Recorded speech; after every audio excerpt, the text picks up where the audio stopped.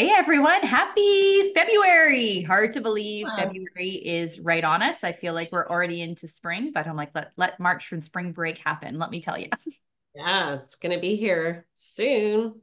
I know, Kath and Beth, I'm so excited. We've got the Brits joining us today. So we'll introduce formally Nina and Lauren and Kat in a few minutes, but we're so excited that you're here. What time is it for you guys right now back home? It is 5 p.m. So 5 p.m. All right. ending downtime. Yes, exactly. Well, thank you for, I guess some people are having lunch with us, some people are having dinner with us. It's a meal, it's around we're meeting around a meal, I guess, is sort of the theme of Yeah, today. awesome. We're just so happy to see you. Oh, thank you so much for having us on. Honestly, it's so lovely to see your faces again, and it's so kind of you to invite us. It's Well, been I know about, what, 6 months since we've seen each other in person? Yeah, it was June, Too long. too Yeah. long. We had the best trip. We were in Finland for the LM mid Midnight Sun KOL event, and that was like a dream come true. It was just such an amazing trip. So we're so thrilled to meet with you three, and we instantly connected after that first dinner. It was like, I think we were all like glue for the rest of the trip. It was such a great time. I would love to know the people that are watching right now. If you're at home, tell us where you're watching from. I think we're going to have potentially a few people from outside of Canada and maybe outside of the US that are joining us today. So in the Ah, chat, let us know kind of where you're joining us from. We'd love to see how far we've reached today. That'd be pretty awesome.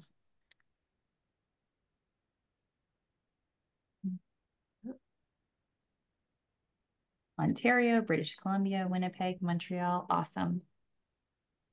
All of these places sound very exotic to us. They do. I think we might have to visit. What do you think, girls? Yes. Yeah. we would love that. That'll be the ASAP. yeah, that'll be our next event that we plan. Get you three over here. Definitely. We're All having right. Dr. Joy. Dr. Joy's coming on with us, or she's coming live on April 6th and 7th. We're doing a one-day workshop. It's an instrumentation workshop. So she's coming to RDHU. So we're excited about that. That's going to be amazing. She's obviously, so knowledgeable with her instrumentation. So I'm going to have to pencil that one in myself. Yes, I think so. It's better weather to come join us at that time. Okay. There's I no know. in April. We'll probably have a hot flash as we usually do around that sort of ODA, Ontario Dental Association time. It's like, wait a minute, everything gets super hot and warm. So but yeah, no, we would love to meet you guys in person. Oh, this is so nice. We've got quite a variety of people that have joined today. So Beth, why don't you do the formal introduction for our lovely guests today and tell us a little bit about them? I would love to. So I have a big honor today of introducing our guests. You are going to be in for a treat today. I'm so excited about the discussion we're going to be having. We honestly need probably 10 hours to go through the knowledge that and the insight into the dental hygiene profession that is here today is just out of this world. So I'm thrilled, but again, I do wish we had much more time. So I'm going to introduce our guests and then we're going to get right into the program. So I'm going to start with Kat. Kat Edney is a multi-award winning dental therapist. Kat Edney qualified from the prestigious King's College University in London and has over 15 years experience working in specialist and private practice. In this time, she has developed a passion for multidisciplinary team working in the dental setting, with a focus on maximizing the use of the full dental team to ensure comprehensive care alongside patient experience and engagement.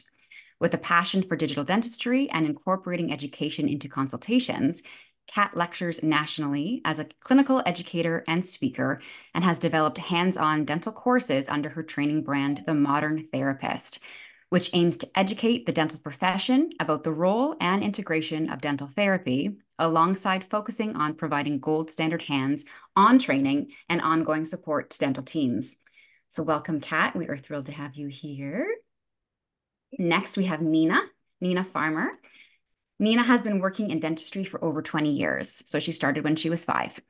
Nina started her career as a dental nurse and then went on to study dental hygiene and dental therapy at Sheffield Dental School and graduated in 2013. Nina is passionate about well-being and taking a more holistic approach in the treatment of her patients. So Nina graduated as a nutritional therapist in 2019.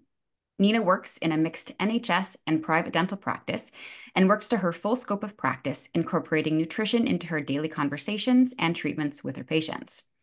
Nina also works as a nutritional therapist online, helping clients with their health and well-being.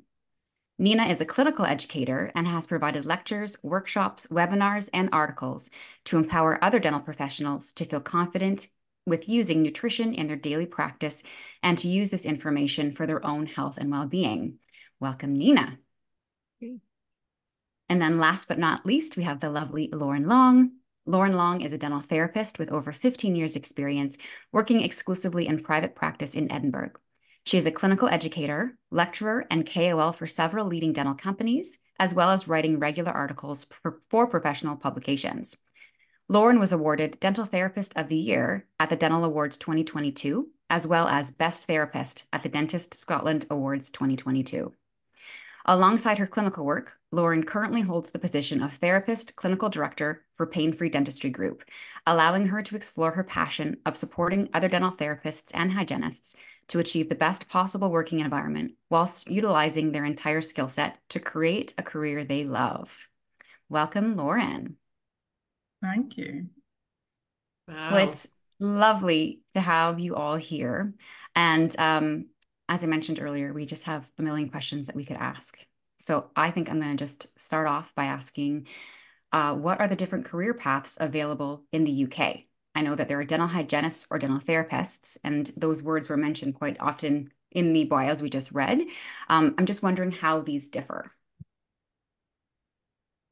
Well, I think I'll start because actually when I went to train as a dental hygienist and dental therapist at that time, they were considered two separate qualifications.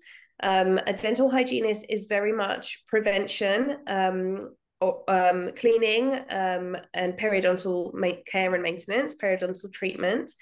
Whereas a dental therapist adds to that scope of practice to also do restorative care.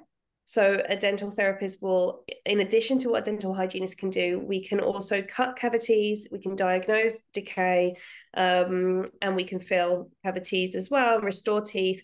We also do a lot of pediatric care. So as a dental therapist, you can extract pediatric teeth, and you can place crowns on pediatric teeth as well. So that's sort of the preformed metal crowns that you can get. So when I qualified, I actually did two qualifications alongside each other, a dental hygiene qualification and a dental therapy qualification. But nowadays in the UK, it's actually really rare to be able to do just a hygiene qualification. There's actually only one or two universities that do that. And so generally it's all rolled into one qualification, which I think that's the one you have, is it not, Lauren?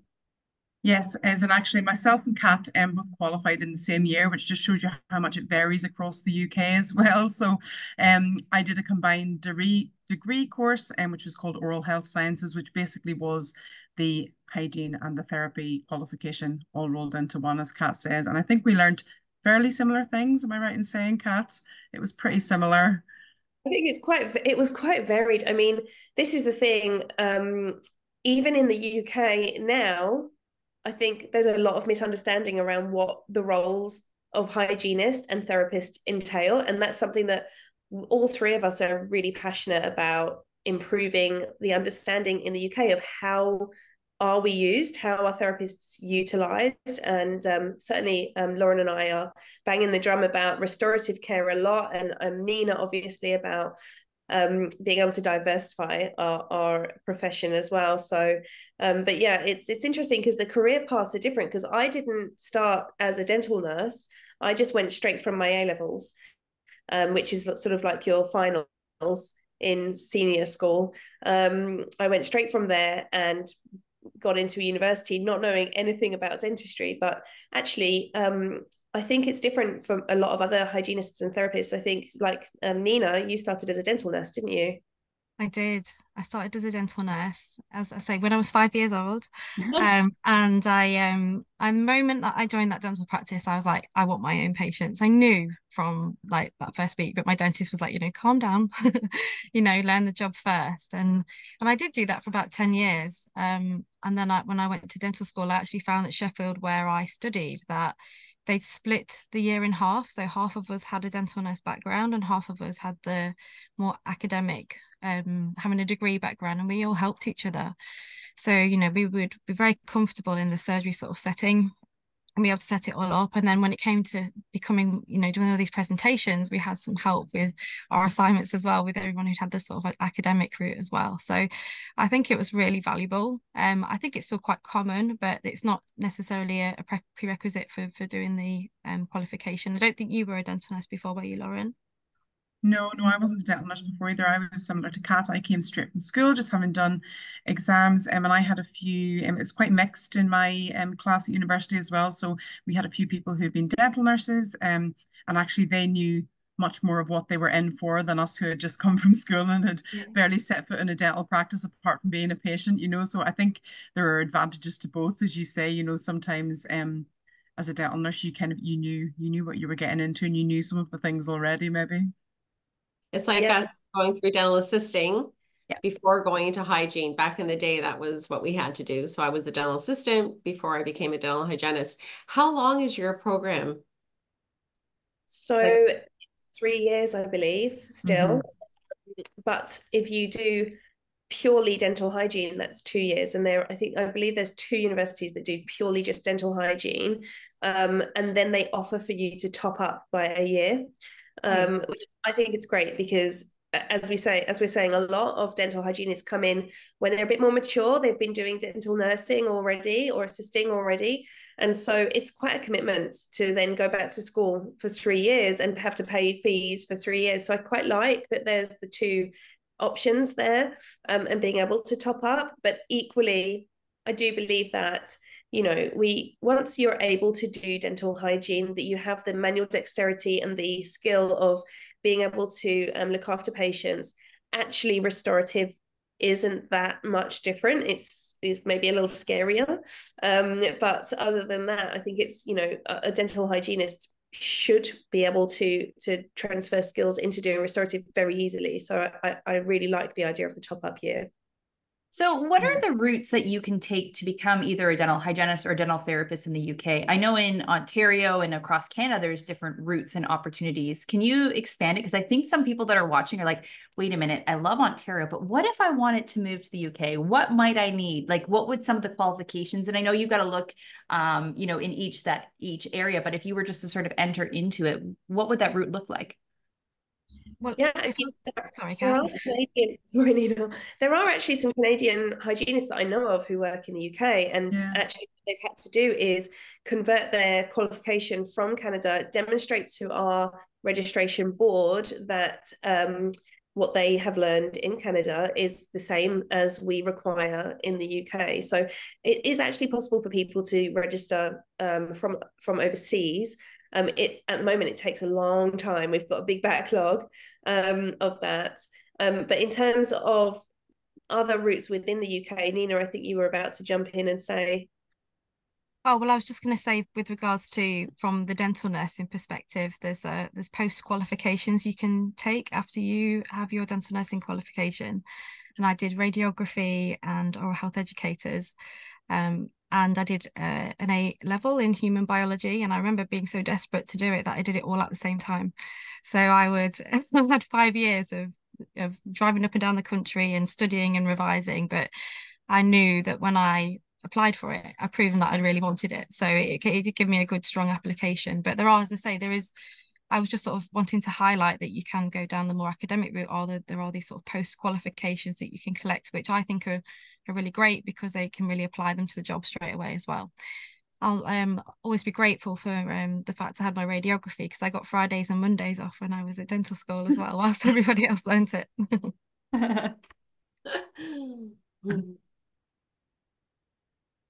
So I understand we've kind of been talking about the formal road of education, but as far as diversifying your skill set, I know that the three of you here have very different paths that you've taken. So can you talk to me a little bit about diversifying your skill set and what that's looked like for all three of you? Nina? Yeah, do you want me to go?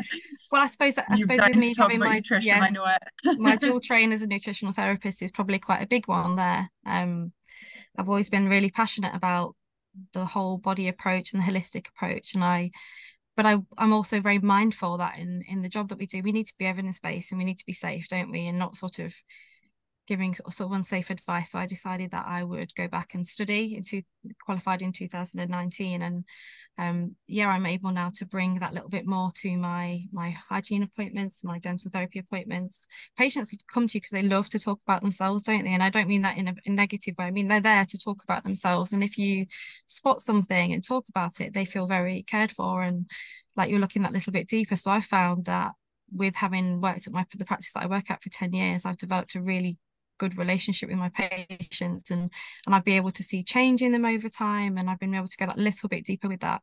I can't always do nutritional like consultations because we know a dental practice is obviously needs to keep running, but you know they do have that access to me to work as a one-to-one as well. So that's what I've been doing with my my dual qualification.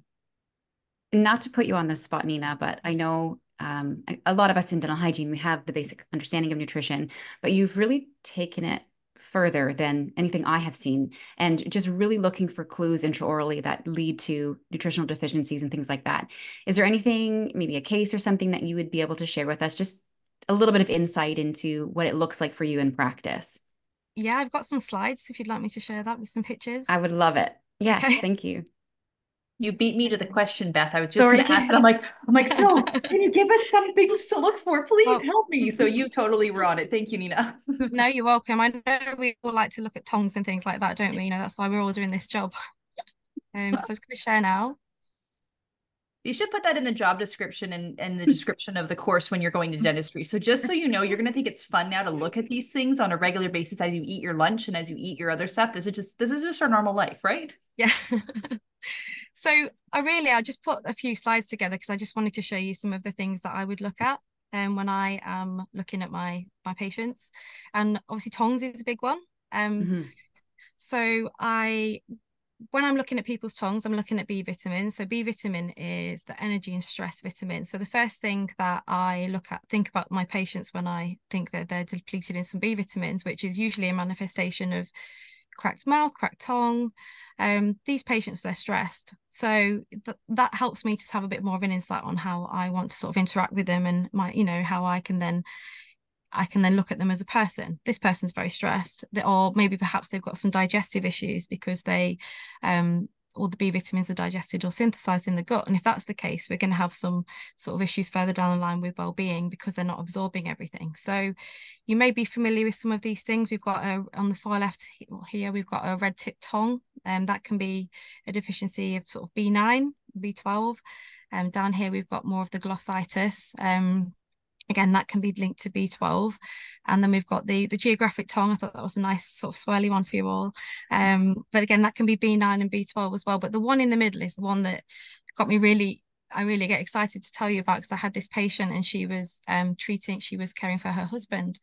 And you can see the remnants of the angular colitis in the corner of her mouth. They've dried up now because this was sort of after it sort of happened, but she had it for about 7 years, and she had tried every sort of antifungal, barrier cream, and she was really, really sore in the corners of her mouth. And she came to see me one day and we thought, should we try some B vitamins?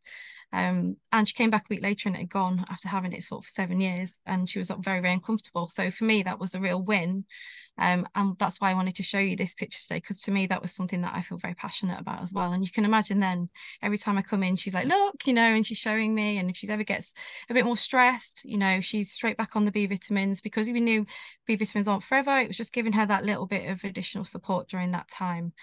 So that's one that I always get really excited about. She actually knows that she's famous now, so I always talk about her whenever I present. This was another one that I wanted to sort of highlight, that I don't just look at the head and the mouth, I look at people's nails as well. This patient actually walks into my surgery now with his thumbs together, ready for his photograph, because he's so used to me sort of looking after him. But for years and years, I kept saying, I'm sure there's something not right with your nails. They don't look right to me. And he was saying that they were a little bit damaged from a shutter perhaps, or he just wasn't sure. And you can see what the nails look like. They look very clubbed. So when you put your nails together, they should look like a diamond in between. And I'm not going to do it now. So it's a little diamond shape, and that's called the window of Schwann's. And that's how a healthy nail bed should look. If we've got sort of clubbing, that can be a sign of vitamin D deficiency. So after several attempts of getting my patient to sort of get some support with the GP, we eventually got to the fact that his vitamin D was so unbelievably low that he had to go on some very, very high dose vitamin D straight away. And if you think about the role that vitamin D has in inflammation and immunity, you know, it does have a very big sort of roundabout effect on their sort of oral health and well-being as well. He came into me and he actually said, I didn't actually realize how tired I was until I got supplemented and sorted. So that it also transpires he'd had history of skin cancer as well, and he'd been hiding from the sun. So we had this sort of real bonding moment after this, and we're like this now, me and John. But he comes in, and every winter he says to me what his levels are. He gets his fingers out ready for a photo, and you know, that's really impacted him. So this is the kind of thing that gets me really excited. And I've just got one more slide. I don't know if you can see that one at the top there actually, but these are a few different things that I look for in patients as well. You're probably thinking, what are they? At the top left, but that's actually somebody's armpit, but we wouldn't necessarily look in somebody's armpit when we're seeing them, but you never know when they're in the summer. But you can tend to find around the neck or around the sort of chest area, people can have skin tags.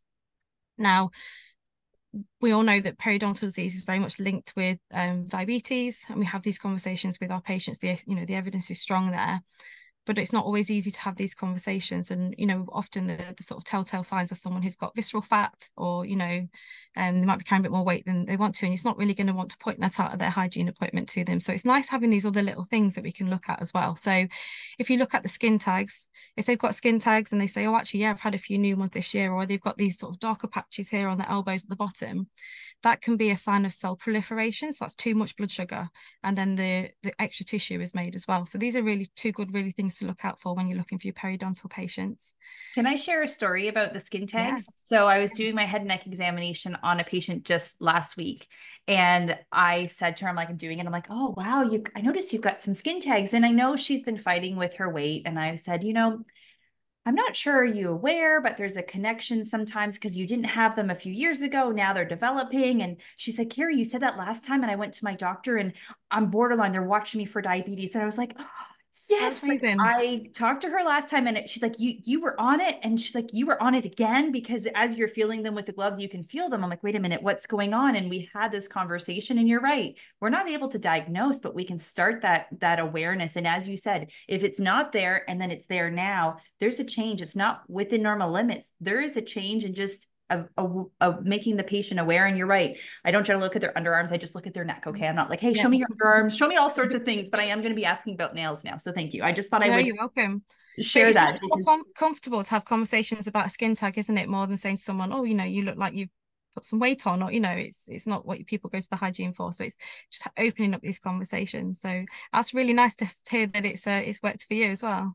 Mm-hmm. So a couple of the other things that I've got on here are ulcers, can be zinc deficiency, but again, as we know, ulcers have many reasons why they might appear. So it's about having that sort of, I call it an inner detective, about 3 different things that might suggest to somebody that they might be having that deficiency. So for example, zinc is affected with taste and sense of smell, and also if they've got lots of white specks on their nails, that can be an indication as well. But you know, as we would be as a dental therapist or a dental hygienist, a dental nutritionist works in the same, a nutritionist works in the same way.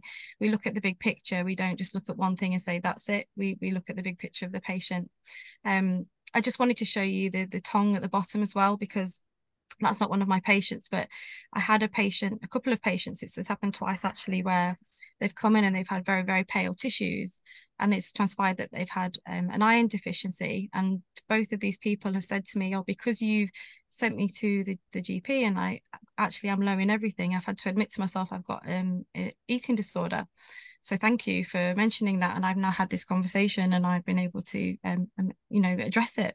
So that was something that was really heart-led for me, and really, you know, filled that passion, because it's life-changing, isn't it? Mm-hmm. at the top there, you've got a little bit of a blood blister on the floor of the mouth. Again, that can be vitamin C. It could also be a trauma. But if not many people know, but people who smoke need about 30 milligrams more vitamin C a day. So if you've got maybe a patient who smokes, then and they aren't getting lots of fruit and veg, and you see that in the floor of their mouth, then it's probably worth having a chat with them about some vitamin C as well. So I just wanted to put that on there for that. It's just because of that antioxidant activity, it just churns all that vitamin C up and they use it, so they need a bit more. And then I don't know if you can see, but on the top here, I might need to move that out of the way. You can just see that there's a sort of the male hair balding pattern on ladies as well. That linked with pale tissues can be a sign of low iron as well. Again, I've never actually told somebody, oh, your hair looks like it's thinning, but I've looked then at their tissues and asked them if they're tired, and they've gone, you know, down that route by asking them some more questions as well. So it's kind of helped me to have that sort of investigation. So that's just a real whistle-stop tour. This is a webinar in itself, to be honest. I could talk about it all day, but I just wanted to share a few of these things with you and see if that was something that you would be interested in. So I'm going to now What's the elbow? What's the elbow? Yeah, Sorry. so I know that the elbow is so it's something called acanthosis nigricans. So it's when you get these sort of darker patches on your elbow. You can see it in the creases of people's necks sometimes. Again, armpits. I don't know why I'm talking about armpits so much tonight, but in the summer you see these things. And that, again, it's the cell proliferation. So you know how we were saying that the skin tags are made because the body's making extra tissue because it doesn't know what to do with all this blood sugar. It's the same. It can manifest in that way as well. So these dark sort of patches and the creases. Or linked to diabetes. Yes. Type 2 diabetes, yeah. Thank you. You're welcome. Thanks so much, Nina. We did have one question when you were talking about the pale tongue. Did you say that there was a potential deficiency and someone was just asking for clarification on what that deficiency is? Iron. That can be really pale tissue. So it can also be on the inside of the eyelid as well. Very, very pale. And that can be a sign of iron deficiency. Amazing. I did warn everyone at the beginning that there was going to be so much knowledge here and that we needed 10 hours. So we are definitely going to investigate this further with you because I would love to dive deeper into this topic. So we'll be after you, Nina, for something in the future for sure. I'm here for it. Nina's going to be on the Dental Hygiene Quarterly this year. So I'm looking forward to that. I've got lots and lots of pictures. Perfect. So just stop. Yeah. So I know that for both Lauren and Kat, you also have diversified in kind of similar ways. Lauren and Kat both have a kind of a similar path, but differences again. So Kat, could you speak to some of the ways that you have diversified? Yeah, sure. Well, actually, I now currently only work clinically 2 days a week. And that is because I've really focused a lot on education within the UK. I've got a real passion for educating the dental team on what a therapist can do, and what a therapist is and how we can be utilized. And part of that is I educate for a number of different, I educate for my own training brand, The Modern Therapist. And with that, I go into practices and I create protocols. So a way of working as a therapist or with a therapist to create like a shared care. And actually, this won't sound unusual to the Canadian listeners, because I think it's very similar to what you do, whereby you may see the patient first and take all of the information about the patient, and then the doctor would pop in and finish the exam, right? And in the UK, we've never really been able to have that situation or anything that we've been doing. It's always been that the dentist would see the patient, would treatment plan the patient, and then would just send the patient to the hygienist for whatever scale and polish, usually. And it was really limiting and restrictive for hygienists and therapists in the UK because, as I said before, the majority of us are therapists now, and doctors or dentists were still not referring any restorative work to us at all. And what I felt was I could really demonstrate that it's possible for us to see the patient, to examine the patient, to treatment plan for the patient, and to communicate with not only the patient, but the rest of the team, and sort of almost be the center of preventative care for our patients as well. And I do a lot of that through digital. So a lot of the teaching I do, I'm doing a lot of lecturing this year for Align, who have the iTero scanner. And I use the iTero scanner in a way to not just educate my patients, because I think a lot of people just use the scanners for Invisalign, but actually it's a huge tool for education. But I also use it to communicate with the rest of the team about what care I believe is right for the patient, and also what care the patient wants as well. Perfect. I know, and I've had the opportunity to speak to you about this off camera, so I know how much you utilize it in your practice.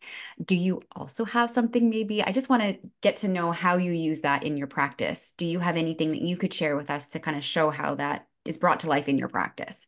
Yeah, I can definitely give you a whistle-stop tour. Okay. A couple of things. If you give me a chance to, I'll just share my screen as well. And Kat is going to be on the Dental Hygiene Quarterly this year as well. I'm sensing a theme. Am I right? There's a slight theme here coming. It's the LM Dental Midnight Sun KOL theme this year. Excited. Wow, sorry, I'm being useless with this. Oh, it's all right. We're putting you on the spot. It's all good. Oh dear. I've just put all my buttons girl. pieces. There we go. Wonder Woman. Are you able to see the screen? Yes. Okay, cool. So so as I was saying before, usually in the UK, the dentist would see the patient, and then they would refer that patient to us, and we'd restrict it, be very restrictive, often missing the fact that the patient has perio, and often, you know, taking all the fun stuff to do for themselves and not really giving us a chance to do the restorative stuff that we love and we enjoy. So this sort of this infographic that I created was about putting the hygienist or the therapist in the center of prevention and doing the exam yourself, and then referring out to the right dentist for the patient at the right time. And I use the iTero scanner to facilitate that. So this is something I call the digital examination. So it is actually scanning while speaking to the patient. So a lot of the time when we talk about using an iTero scanner, people ask me, how quickly can I scan my patients? How quick can I be? And I always say, actually, for me, the most important thing is how slow I can be, because I will scan a patient and call out to my assistant behind me exactly what I can see, but in real simplified layman's terms. So instead of saying lower left 7, or I don't know how you guys notate your teeth, but we would say lower left 7, occlusal amalgam or occlusal composite, I would say the second molar on your bottom left here has a silver filling in it on the biting surface. And my nurse or my assistant would translate that into dental speak on the notes. But for the patient, I'm really educating them at the same time as them visually seeing what's going on in their mouth. And what I found by doing this is that it opens up so many questions. As soon as I finish scanning, actually in this video, you can see my patient actually reaches up straight away and starts touching the scanner and asking questions. And it's so intuitive because, you know, we all have touch screens these days. So I love using this digital examination tool and essentially educating the patient as I do an exam. And what's really nice about being able to allow them that education, that visualization, is once they sit up after I've done that scan, we can use all these different tools that the scanner has to sort of really deep dive into what's going on in their oral health. And I always say to my patients, you know, as a clinician, I'm not here to do quick fix. We're not here to do single tooth dentistry. We're not here to do a quick polish of your teeth. We're not here to sort of massage your molars because you've come in for your 6 monthly hygiene. It's prevention. It's about whole life care and making sure that the teeth you have today are the teeth that you have or better for the rest of your life. So this is actually using the Align Oral Health Suite, which is a new development on the scanner. And this is a lovely patient that came in saying, I just have a broken tooth. I need you to just fix this broken tooth. It feels a bit chipped on the inside of my mouth. And these are the shots of her mouth when she first attended. And I was saying, you know, What I can see is that it's a bit crowded. Yes, you also have a sort of like slightly darker tooth on the front. You do have a broken tooth, but I'm noticing some sensitivity, some bleeding, some inflammation. And so actually we use, this is the Align Oral Health Suite, which is this new development. We use the Align Oral Health Suite to educate the patient a little bit better about their mouth and about what her mouth looks like. So I'm whistle stop touring through these slides for you. So you can essentially see on this scan, there is inflammation, there is calculus buildup, there's recession, and actually she also does have a broken tooth, but it's actually huge fracture on the lingual surface of that first molar there, and it wasn't going to be just a quick fix. Even more importantly, rather than just showing her that, I could show her that the reason why it broke was that her occlusion was incorrect. And so she was having this really heavy occlusion just on those molars that had the huge amalgams in. And so, yeah, I could fix this one tooth, but the next tooth on the other side was also probably going to fracture as well.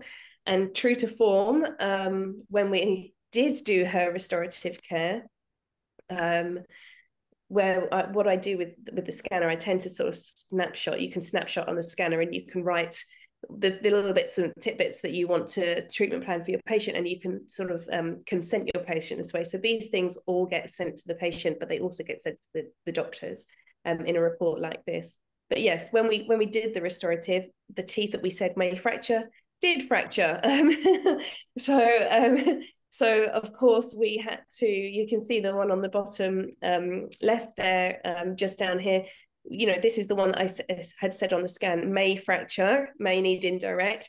Thankfully, because we had that scan, we understood the occlusion, the patient had been informed. When it did fracture and we had this huge tooth to restore, I could, obviously I've temporarily popped a composite on there, but I could plan for an indirect restoration that, my doctors will do once the patient stabilized. So this utilization of digital just means the patient's consented really well. She understands what's going on. She knows what the reason is for doing these things. It's not just me as a clinician going, whoops, I slipped, something, a bit of tooth is broken off. So it's really good. And it also means that once the patient is stable, and you can see the difference between her occlusion here. So we've made it much more even and much less sort of focused just on the molars there. And we've stabilized. Could you do me a favor? I think sometimes when people look at that bite and all the different colors, could you give us like a quick Cole's notes on what it is that looks like? Because I think that sometimes, like, I work in offices and sometimes you're like, I don't know how to talk about this. Could you just give us like a quick Cole's notes of what you would say to a patient or how you'd explain this? Sure. Well, obviously, as a dental hygienist and therapist, we are not allowed to diagnose. Well, we're not in the UK allowed to diagnose that there are occlusion, or we can't give them splints to fix their occlusion issues, but we are allowed to point out what it is that could be causing problems. So for me, for instance, on this, I can see that the occlusion isn't hugely even. If we look at the first picture on the left-hand side, we've got a lot of red. Mm-hmm. So the red spots are the areas where really it's very heavy. When she's biting together, it's extremely heavy. And then we've got premolars there that are hardly being touched at all. So they may just graze the premolars. And I'll go back to the initial photos as well in a bit, and you can see that the premolars aren't even in occlusion. And so there's a lot of pressure going on to these molars, which in an ordinary circumstance where you have a similar level of occlusion on all teeth, so if you were all blue on all of the teeth, you wouldn't be so concerned. But if you've got lots of patches of just red on just one or two teeth, you're starting to think, is there going to be wear on these teeth? Or are we going to have fractures on these teeth? So the one that had broken that lower first molar, there was obviously a more red area there before it broke. And then we can see on the first molar on the lower right-hand side, there's two red patches on the two distal cusps. And those are the two cusps that are fractured off. So actually, when we looked closer, there were micro fractures around the enamel that were real telltale signs that those were going to fracture off. They were actually already fractured. They just hadn't had the she hadn't chomped down on the hard nut or the olive pip or any of those things that, you know, bread that usually makes these cusps go. So yeah, if you're getting even blue all over or even green all over, then you're kind of okay. But when you start moving into yellow and red zones, these areas are ones to watch for wear, fractures, and these are the teeth that I would then be transilluminating and looking a little closer to see if we've got some further concerns. And I tend to also turn this into grayscale. So, you know, on scanners, you can have color, you can also have grayscale. And when you put it onto grayscale, you can tend to see wear a lot better. And also with the iTero scanner, you can compare 2 scans. So we take one scan 1 year, one scan the next, overlay the 2 sets of data, and we can see to the micron if there's been a change. So constantly monitoring and also encouraging the patient to come back for that monitoring scan to see if there's been changes. So anyone who says, oh, I don't think that I am grinding my teeth actually, and I don't think I need your help, and I don't agree with your treatment plan, you can say, oh, no, that's absolutely fine. You know, you don't need to worry about what I'm saying right now. You can trust the science when you come back for your next scan, and then you've got them the second time around. Thank you so much. I didn't mean to stop what you were going to say. I know that there's a lot of questions in that part, so thank you. Yeah, it's actually, you know, it's such a huge topic. The every single part of the scanner, that each element that you can do it's so fun. What I like to do once I've got the patient stabilized is then communicate with them, but also to the doctor what the patient would like, and this stops us miscommunicating. You know, if I say she wants 2 1s done and the doctor thinks she wants the 2-1 done, so it just helps not, you know, ruin our communication, and also keep the patient in the loop with what the plan is next. So I always re-snapshot this new stabilized dentition. You know, her gingiva is much healthier. She's got no calculus built up again. We've removed all those old restorations. We've sorted the caries.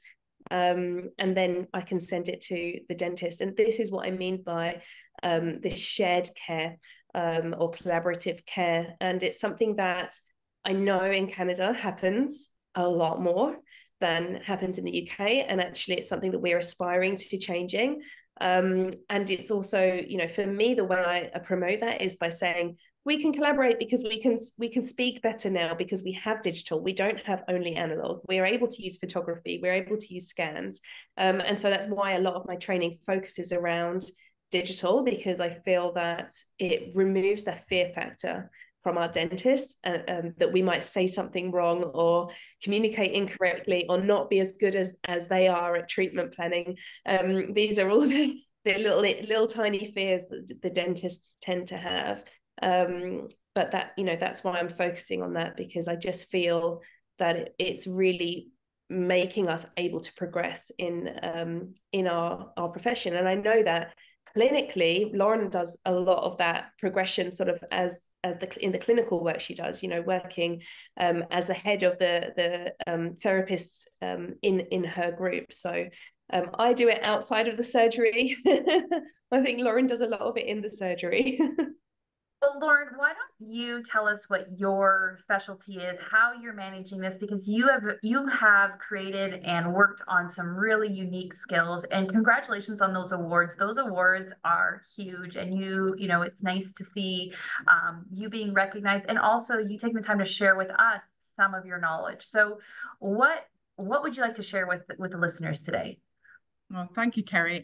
So yeah, like Kat said before, our paths are, and I think Nina as well, we're all similar but slightly different. So I think like Kat, I graduated 15, nearly 16 years ago. So, you know, obviously like Nina, we started when we were 5. But when we came out, you know, we were very much trained to do this combined role of being the dental therapist who also did the scope of a dental hygienist. I think when we came out, I ended up working in a few different practices. I think I just kind of thought, like, this is not the dream that I've been sold. You know, this is not what we were told it was going to be like. You know, very much a lot of, especially back then, still quite commonly now, dental therapists will be working under the scope of a dental hygienist. They're maybe not using all their skills that they've been trained to perform. So, you know, I was doing, you know, sometimes in the UK as well, it can be you know, there are some practices, I think Nina and Kat, you've both done it as well, where, you know, appointments can be really, really short and because of the pressures of finances and our National Health Service and whatnot. So sometimes appointments can be even like 15 minutes long, really, really short, 15, 20-minute appointments for dental hygiene.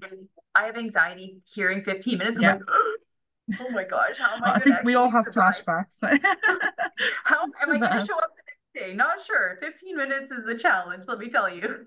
Yeah, yeah. So, you know, we train to do all these things in university, then we come out and that's what we're confronted with. So I then started working in the practice that I still work in 12 years ago.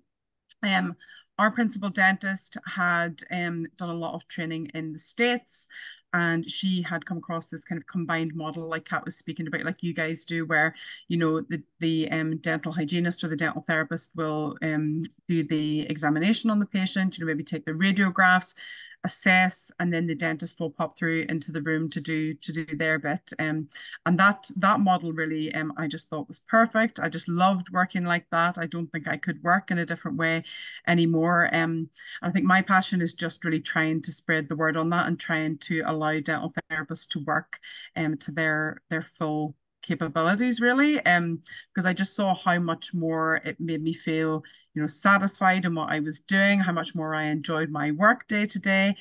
So now I work, as Beth kindly mentioned at the start, I work with a group of dental practices, mostly in Scotland, who we've now got about 20 dental therapists, and we have introduced dental therapy to all the practices, which means that I think in the UK there can be, as Kat said, like lack of awareness about what a dental therapist can do. And even when sometimes dentists can be aware of what we can do, it is a little bit scary for them because traditionally it has always been, you know, patient comes in, dentist assesses, dentist does all the treatment themselves, maybe passes off the periodontal treatment to the hygienist or the therapist.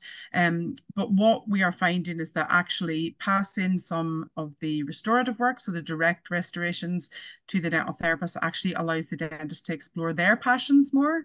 So if they want to be placing implants, if they want to be doing smile makeovers, you know, whatever it is that they want to be doing, if they want to do endodontics, you know, whatever it is, once they kind of let go of that fear and start passing things over, it changes their working day as well for the better. You know, they can, if rather than have their kind of diaries, their day book full of, you know, short little appointments, they can book like a 3-hour appointment to do a smile design prep or, you know, whatever it is they want to do. So I think my passion is just kind of spreading the word on that and trying to make that more common in the UK because it really does work for the best for everyone.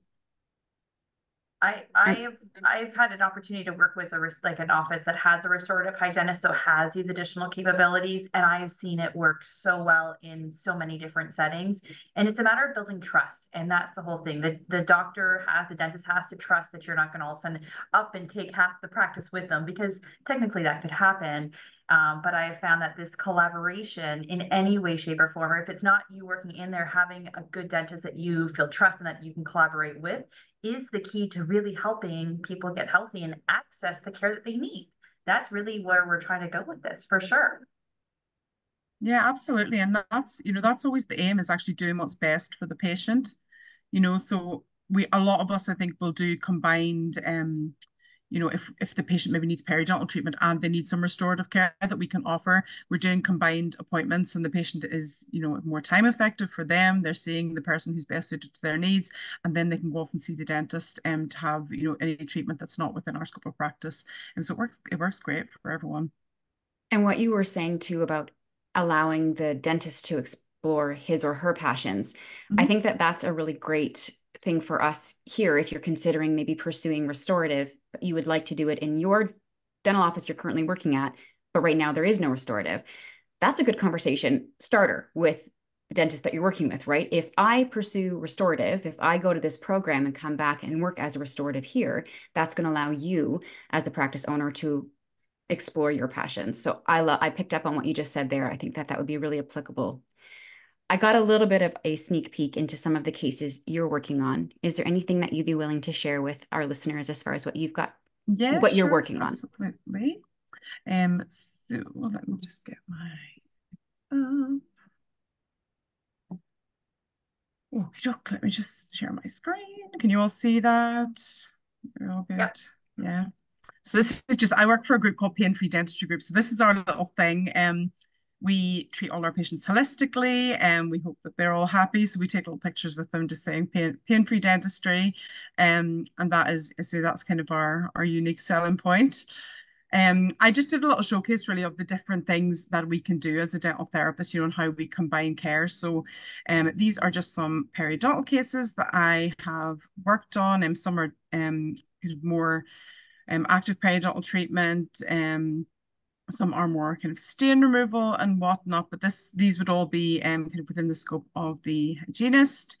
And then I know Kath, you had mentioned, you know, showcasing a bit of what we do with prevention in the UK. So this is actually a patient that I saw, and this is probably like the best transformation that I have ever seen. So she was a lady who's 45 years old. She hadn't been to the dentist in a long, long time, extreme dental fear, really, really nervous coming into the practice. And I'm sure you guys will all know, you know, that those are sometimes the most satisfying patients to treat, although it can be difficult. And when they actually come in and they then enjoy coming to see you, it makes such a difference.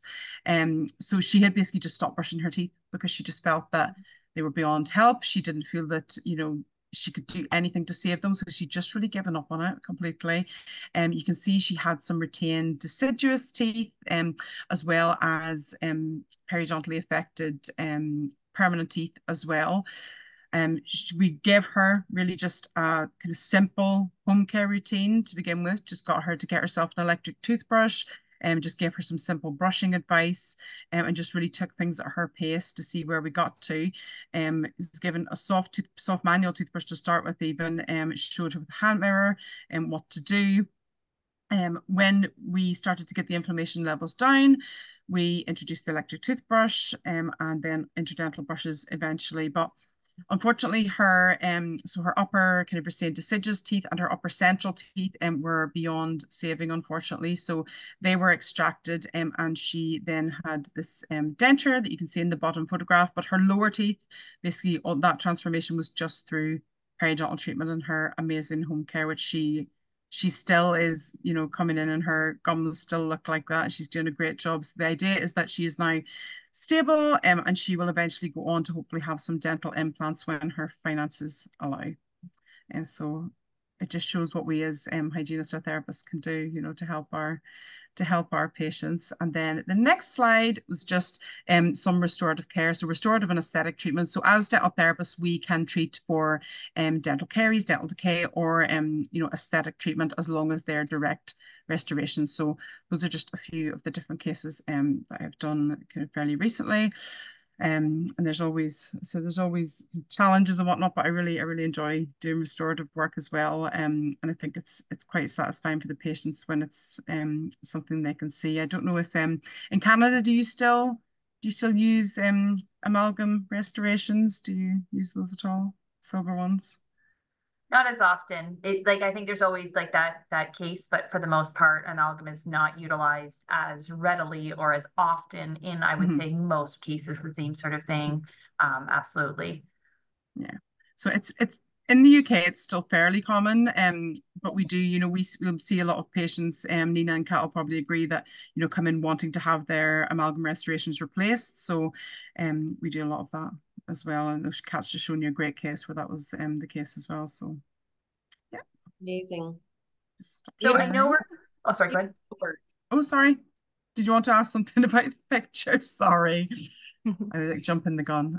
There we go. Can you see? Were you gonna take, Kath? No, I wasn't. I said beautiful work. Oh, thank you. Thank you. So sorry, Carrie. I thought you were going to say something. No, that's okay. I know I talk a lot. I hope that's okay. I like to interject, and I'm like, I've got all these mind things that are running through my head. The Energizer Bunny. We love it. I know exactly. So one thing to the other, always the way it goes. So we only have a few minutes left, but if you had like a crystal ball, what do you think, or where do you think the future of dentistry lies, maybe in the UK or in general, or what, like maybe there's an area you would love to see improved, like just in maybe a short little section, because we go through all three of you. So who wants to go first? I'm going to pick on Nina. Nina, you go first. What would your crystal ball be? Well, I think there's a huge, huge thing for holistic care coming up. I'm getting more people message me all the time about what course can I do for nutrition, and they've got this, you know, with the myofunctional therapy, the breathing. We've got people doing sort of functional testing now as well, and there is more sort of research emerging all the time. So I think watch that space with the holistic sort of side of it as well. Awesome. Lauren, you're up next. I just hope that dental therapists will be more utilised, more readily utilised in the UK, and along the lines of what Nina's saying, you know, holistic care, because traditionally we have had these kind of set appointment times, you know, where it's just been, you know, we'll not mention the 15-minute appointments, maybe 30-minute appointments, Kerry, slightly better, and where it's just been one after the other, and not actually tailoring the care potentially to, you know, the length of time that the patient might need. So, we are moving more towards that, but I would like to see more of that as well. I'm really glad you brought that up, because I think that that is something that is consistent in every country. Anyone that I talk to that's in dentistry, it's like we get stuck in, well, I only have 60 minutes, or I'm only allowed to book 30. We have to have the opportunity, and we also have to be able to express the reasons that we need these things, and to know that just because it's always been 40 minutes or 50 minutes doesn't mean that that's exactly what that patient needs. So I think that that's huge. Kat, what do you have to add to this? What would your crystal ball look like, or area of growth be? I think for myself, what I would really like to see is more parity between the different professions within dentistry. So we have a lot of overlap with what a dental hygienist can do, overlaps what a dental therapist can do, overlaps what a dentist can do, and so on and so forth. And I feel that at the moment in the UK, there's a huge drive for people to use dental therapists, thanks to, you know, a lot in a lot of parts, thanks to what Lauren speaking about for the last, and Nina, for the last few years. But there is a slight concern that people think that the reason they're using a therapist is because we are cheaper. And not recognizing what Lauren was saying, which is that actually it's not that we're cheaper, it's that we free up time for the dentist to earn more. So for me, it's about parity. So, you know, if I do a restoration, it's worth the same as if the dentist does a restoration. If the dentist does periodontal treatment, it should be worth the same as the periodontal treatment that the hygienist does, you know. And so for me, it's just about recognizing each individual for their talents and allowing them to really excel in that, regardless of what their registration says or their qualification says. Well, I know we could talk for hours, and I'm like, okay, there's so many things in each, like you said, I'm like, okay, we need to, like, seriously each have our own little coffee chat, because it's my first time I've met you guys. Kath and Beth have talked so highly of you. I'm really excited that we got to meet. You know, it really is an honor to have you guys on here. I'm so excited you're going to be on the DHQ coming forward. We've had some great questions. We've been able to answer them best we can, but the show has to end. We have to let people get back to work. We've spent lunch hour with most people, or dinner, as we found out. Kath, do you have anything, or would you like to share what's coming up at RDHU in the next little while? Yes. Awesome. I just did a little movie. You let me know if you can see it okay. Oh, hang on one thing.